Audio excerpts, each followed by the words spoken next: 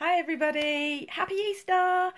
I have been telling you stuff that you can do to keep your dogs occupied and keep them busy and keep learning and keep you occupied as well and keep you busy so that you don't feel that you're not doing anything.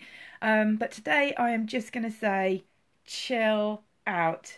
It's okay to have some time off. Your dogs are really busy, you're home, you've been walking around doing stuff when they're normally alone at home chilling, and all of a sudden they've got no, everybody in the house, and so they're so occupied with their mind that they keep going. So it's to say that it is okay to have some chill time as well, and that's not just today, other days as well. It's okay if you miss a walk, and it's okay to have some time off. So don't worry, don't feel guilty, just enjoy your day to day and enjoy your time all the rest of the time. It's really important that you're happy too. So keep that in mind, and also know this, I'm so excited. I am going to be interviewed by Fit4dogs UK tonight at 8 o'clock. I will put the link in the notes somewhere.